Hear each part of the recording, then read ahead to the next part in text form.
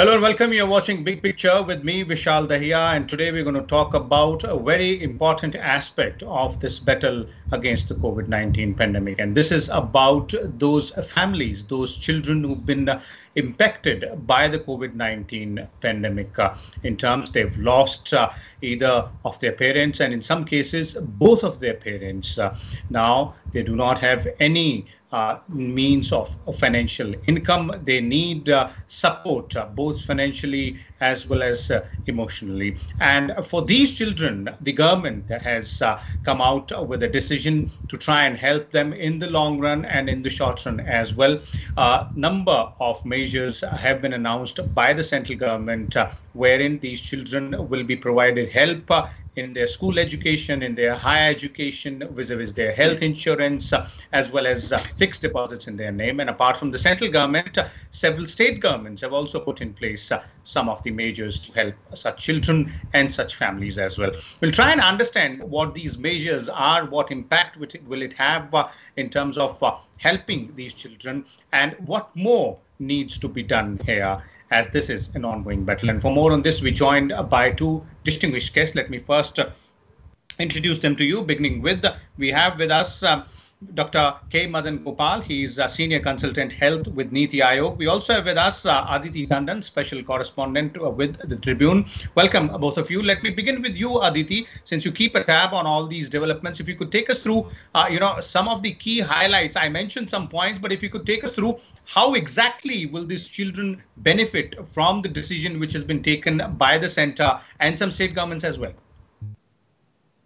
Right. As you very correctly mentioned, that this is a very important step that the country is taking in the interest of these children who have lost either one of the two parents or both the parents, or lost their guardians in the process of COVID-19, and naturally they do not have any means of supporting themselves. So as you said, the Prime Minister chaired a meeting on Saturday and some very important decisions were taken. The main among them were that through the PM Cares Fund, which is already in existence, and we know that for COVID care also a lot of financial support has gone from PM Cares.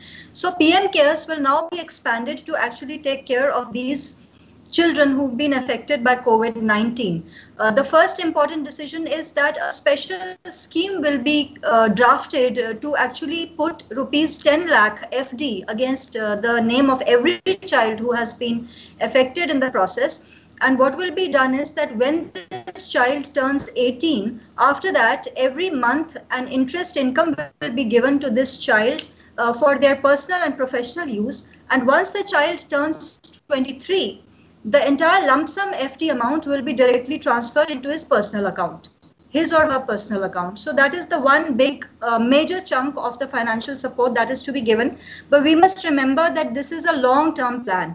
The immediate short-term plan for children who are less than 10 years age is very clear that these children will be admitted to Kendriya Vidyalayas, which are central government schools, the nearest Vidyalaya to wherever they are living. They might be living with some extended family or with some kind of a guardian or friends of the family which has been devastated by COVID. And they can also go to a private school. The government is going to pay for these children if they are in private school under the right to education norms. As you know that there are right to education norms, and the government will take care of not just the school fees, but also the promise is to take care of the uniform expenses, the expenses for, textbooks and all kinds of miscellaneous expenditure of these children. So that is for children under 12, and for children between 11 and 18, the decision has been taken that they will be housed in any central government residential school. We have a few residential schools which are very good, like Sainik schools are residential. These are central government schools. Then you have Jawahar Navodaya Vidyalayas, which are excellent schools and which are actually meant to, support children from underprivileged and marginalized backgrounds. So there also these children can be admitted. Plus the option of these children continuing to study in private schools. Suppose they're wanting to study in private school will exist. And the government similarly will pay for them under the RTE norms. So these are the three broad categories under which the government of India plans to support these children. And as you said, some states have come up with very unique plans. For instance, Tamil Nadu has decided to put an FD of 5 lakh, I'm told, in the name of these children, and the interest income will start immediately accruing to these children, because you see the short-term support is equally important.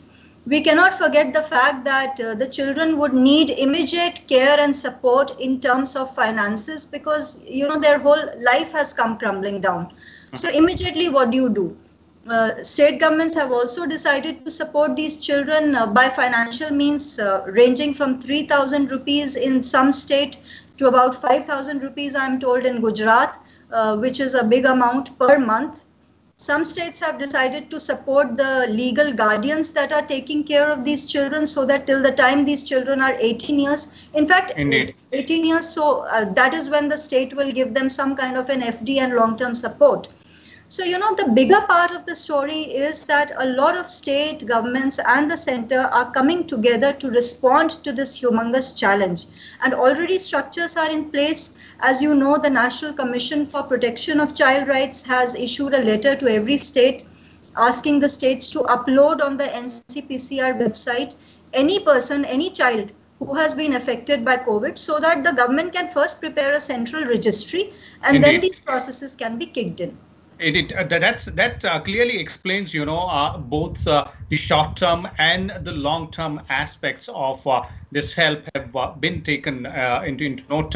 One point which you mentioned out there, Aditi, and I'd like to take this to Dr. Madan Gopal here. Dr. Madan Gopal, obviously, Aditi has explained the steps in detail, but we also need to understand as to what's the exact number or approximate number, the registry which, Aditi was talking about, because we're still, in the middle of the battle against COVID-19. It's not that the pandemic has gone away, and there might be, more unfortunate additions to this list as well. So how will this work actually? This is a very important question, Vishal. This pandemic has taken all of us by surprise. That's one thing. Because the second wave, it came out very fast, and everybody is now affected by this, including you and me. And the people, as per the numbers are coming, because as the things are settling down, as the wave is declining, so these kind of problems are coming up. So there was a tweet which mentioned that around 570 odd children, they have been identified, and those who have lost their parents. And they don't have. If you look at any diseases, this is a very big disease. I'm just citing an example for any family. If family has a cancer patient, the family is down by at least 30-40 years. That means that kind of catastrophe is there. So whatever lifestyle the person is having, all the life saving and everything, that kind of catastrophe effect is there. Similarly, for this heart patient, if anybody is having a ischemic heart disease, you see at the age of 55-60 years, if the person is used to certain lifestyle, and after that catastrophe happened, and you see that how the family has gone back by 10-20 years. Mm-hmm. And this is for the children. They have not yet started their life. The children, 20-25 years, they usually start understanding, they start their life. At this peak period, and apart from that, the family structure in the country is also evolved, and more or less you are having a single extended families. As a result, what happens if the parents, one of the earning members or the parents, they die, then it's a catastrophe for this person. One way, that support system in the form of financial support is there, but apart from the financial support system, we have to see how many people are affected. That registry will evolve. It's too early to say that how this registry will work, but as the data starts coming, it will evolve as we have evolved our other systems. You can't be having a ready-made system to start with. We have some system to start with, and slowly that system will evolve, and we will have many numbers. But immediately, the immediate relief which has happened in the form of a long-term, that is fixed deposit, support to the education, support to the guardians, as well as the medical coverage. That point Aditi has, I think that was left out. That was the medical coverage. These all the children would be now provided the coverage under the PMJ Ayushman Bharat Yojana. Ayushman Bharat PMJ Yojana. They would be covered, and they would be given a financial this treatment benefits up to 5 lakhs per annum. That kind Okay. of benefit is also extended during this thing. But nevertheless, this is a small step towards rehabilitation of these children, and there's a long way to go. We don't know. Financial support is very much required to take care of this, but apart from financial support, we have to evolve some system for providing social support to these people as well. Indeed, and we'll come to that aspect also. But since you spoke about several families which have been affected, that brings us to the other aspect of the system which has been put into place, Aditi. For such families, there have been certain relaxations which have been made in the EPFO withdrawal rules and ESIC schemes as well. How will that work, and how many people approximately might benefit from those decisions as well? Because it's important. There are families wherein the only earning member has been lost by the family to COVID, but they can carry on if they get some sort of financial support in terms of whatever accumulation is there in their EPFO account or withdrawals or some sort of other insurance which is there. What are the relaxations which have been put in place? This is a very important point that you mentioned. This particular part of the announcement deals with larger mass of people that has been affected by COVID. And as you said, the Employees State Insurance Corporation pension scheme, which is actually meant for employees who die during the course of duty, that scheme has now been extended to cover anybody who has died of COVID. So what does that essentially mean is that dependent family members of such people who've died of COVID will be able to withdraw the benefit of pension, which will be equivalent to 90% of the average daily wage that was drawn by the person who has died as per the existing norms.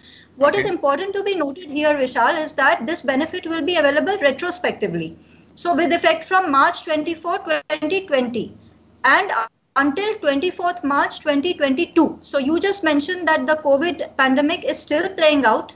So we don't want more people to go away, but just in case more fatalities happen, this scheme has been extended to cover everybody who will be affected until 2022. So that's very important. And the other thing that they have announced is the Employees Provident Fund Organization Employees Deposit Linked Insurance Scheme, under which a separate benefit will be granted. Okay. Dr. Madan Gopal, you pointed out a very, very important aspect of this issue which we are debating, and that is not just financial support, but that social support, that emotional support which you're talking about. And I'm coming back to the issue of, those children who've been affected, worst affected a lot will obviously be the children, even if they've lost one parent, and in those cases wherein they've lost both the parents.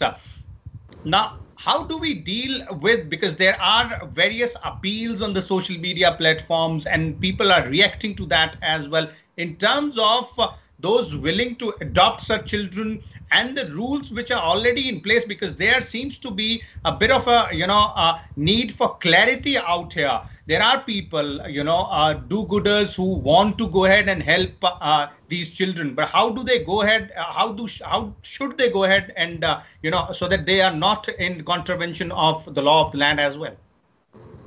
This is very important question, because in the social media we are coming across messages saying that so and so child has lost both his parents, and if anybody is interested in adopting that thing, we have a central adoption agency, and if we are coming across that thing, we should be referring that person to that agency. Let it be centralized thing, because during this time you are having the good kind of work as well as the other people who are trying to take advantage of this situation. Nevertheless, during this very difficult times, your friends, the circle of that people, they are usually rising to this occasion and they are helping that thing. But it is very important to deal with this scenario. Otherwise, you would be coming across with so many messages. Rightly, it has been now mentioned by the WCD minister, saying that now we have to see that how we curb this thing. Otherwise, you will have many, as the registry is evolving, as the state governments are coming forward, They would be having a list of the people who would be thinking. They would be having the local guardians as well. If the local guardians are there to take care of that person and the state government is giving money, I think in majority of the cases the local guardian is will be supporting this, and that kind of mechanism do exist in the country, and that kind of tradition do exist. Okay. Aditi, you would be able to take us through, the details of what exactly the law says in terms of the issues with regards to adoption. Where do we stand? What is the correct way to go about it? Because as Dr. Madan Gopal also pointed out, social support is as important as financial support for these children, these youngsters who are maybe, in the age group of say 6 to 18. They need to have that emotional social support as well. Right. So it's a very important point that you have raised, and I do agree that financial support is important, but more important is psychosocial support, because these children will be emotionally devastated at this point of time, and no amount of money, immediate money, can ever, replace a parent's loss. So some kind of a mental health outreach program, some kind of a larger national outreach for psychosocial support to these children has to be actually drafted. And I must mention here that Women and Child Development Minister, Ms. Smriti Irani, did make a mention of this about 3 days ago when she said that initial reports suggest 577 children have been affected due to COVID and they've lost their parents. These are the numbers that have come from the states. But what I want to largely say is that the law is very clear. These children cannot be offhand adopted by anybody. And we actually came across a Facebook page that was, giving appeals out to asking any kind of family to come and adopt children, and was actually putting a price to such children. And I must mention that the Delhi Protection of Child Rights Commission, Mr. Kundu is the chairperson of the commission. This commission brought this matter to the notice of the relevant authorities, and the page was brought down. But these kind of malpractices will happen because child traffickers have become active, and we cannot lose sight of the fact that children are extremely vulnerable and they do need state and center's protection at this point of time like never before. It's a once in a century pandemic, so responses have to be also extraordinary. In my opinion, Vishal, there is something called the foster care scheme, which already exists in the Juvenile Justice Act, that also provides for adoption. Let me mention that in the last parliament session, a very important amendment was introduced to the JJ bill, which will make adoption of children very easy, because district magistrates have been given powers of adoption officers. This has happened for the first time in Indian history, because earlier what was happening is adoption order could only be passed by a court, and that was taking a very long time. So now district magistrates are in charge of child safety at district level. So that mechanism is going to come into play, and these children can be quickly placed into adoptions, and the state can also play a role there. Secondly, what can happen, Vishal, is once this registry of children is ready, you can actually have a standalone scheme for COVID-19 affected children and call interested families who want to foster these children, because adoption takes a long time. Foster care does not require all those kind of legal documents.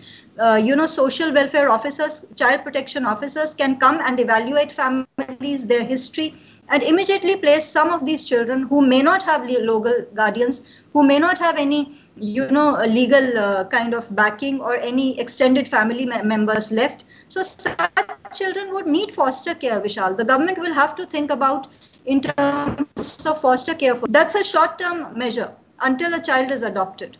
Okay. Indeed, those are very, very important aspects and points out there. Dr. Madan Gopal, your views there on this aspect, bringing the system, or rather tweaking the policies in such a manner that immediate relief in terms of that social, support can also be given to these children, because as Aditi was saying, this is once in a century pandemic, and we will have to respond dynamically to the situation as we have been doing on other aspects of this pandemic as well. Yes, exactly. This is the need of the hour, because it's a once in a century pandemic, and we don't know in which direction it will be having. it do have a long-term consequences. Even the child, he might have lost his parents, but if he was COVID positive, he will require a long-term support, medical support as well. So tweaking of the systems, as I mentioned earlier, that means this was a problem which is now we are encountering. We are trying to find solutions. The registrations are happening. Now we are trying to see that how the fostering of the parent scheme can evolve, how the state governments are coming, how the uptake of the schemes happen. As a result, when the things are evolving, it will definitely give insights into the policy and the systemic level changes.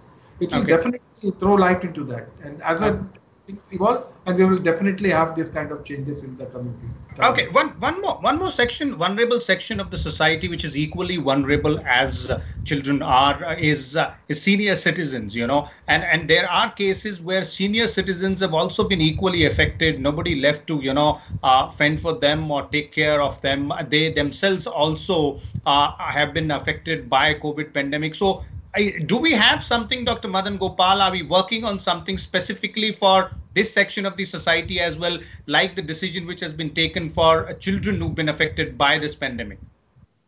Right now, I don't think this is an area where we need to focus now. But right now, I don't think that there are some talks going on. But nevertheless, there are other NGOs and other philanthropic organizations who are coming forward and helping the senior citizen. Apart from that, the government do have an elderly healthcare program, but it has to go beyond healthcare program and talk about the other social security mechanisms as well.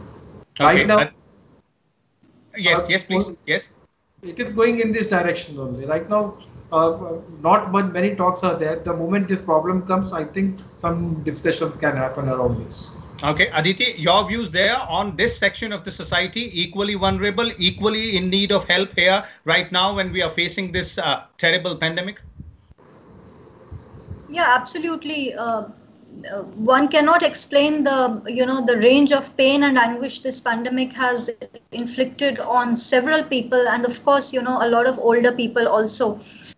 A lot of older people have died. The data from the health ministry tells us that 80% of the deaths have been in the age group, which is 60 plus.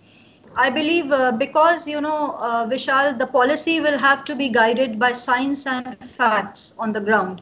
The facts on the ground right now are that a lot of older people have actually succumbed to the pandemic, and the pandemic has disproportionately affected the children, because a lot of people, who have in the second wave died have been 40 plus people.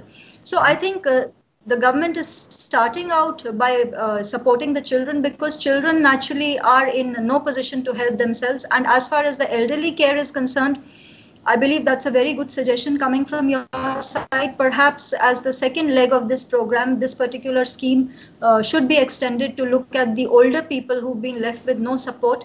And obviously they would have to go to older age homes and elderly care homes, because if they've lost, unfortunately, all members of their family, and there do exist a number of social welfare ministry schemes under which the elderly can be accommodated and can be provided some succor.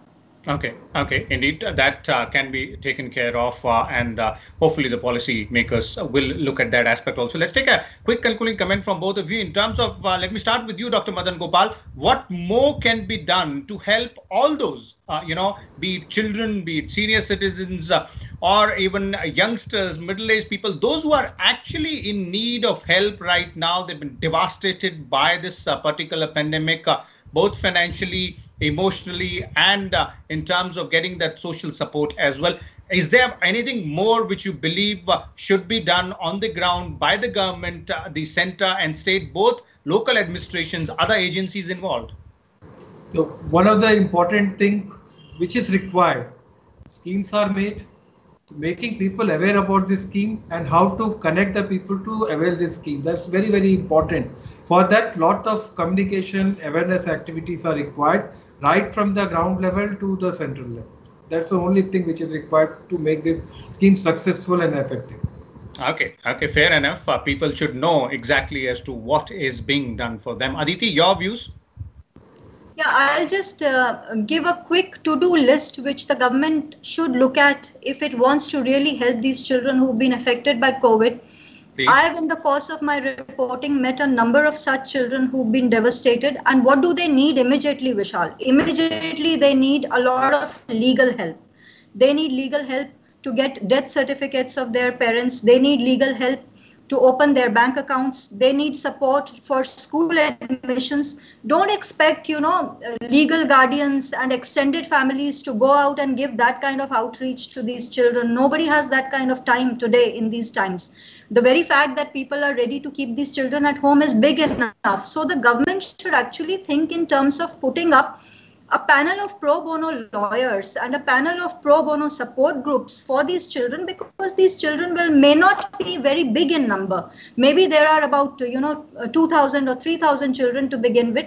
To handle them and help them with all kind of legal documentation with respect to their deceased parents will be very important. To get school admissions, to get immediate medical checkups. Who will extend that kind of support to them? And even to get the benefits of this scheme itself. Even to get the benefits. So I think a good suggestion would be the government should be thinking in terms of actually setting up a panel of pro bono lawyers, pro bono counselors, and pro bono support group and volunteer people who will pan out once you have the registry ready, contact every child personally with a team that has a counselor. Because children are not going to open up to anybody. They are devastated. So you need a comprehensive support system. Giving money to them is not going to help them immediately. You need a larger support group. And so you should put up a panel where you have all kinds of multidisciplinary experts to take care of these children and, handhold them into the future.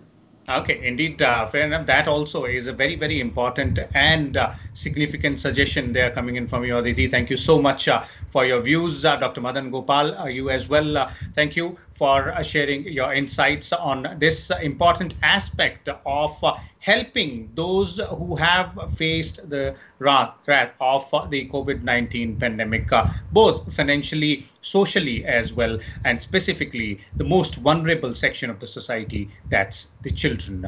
We'll come back again tomorrow with a different topic. Till then, keep watching. Thank you.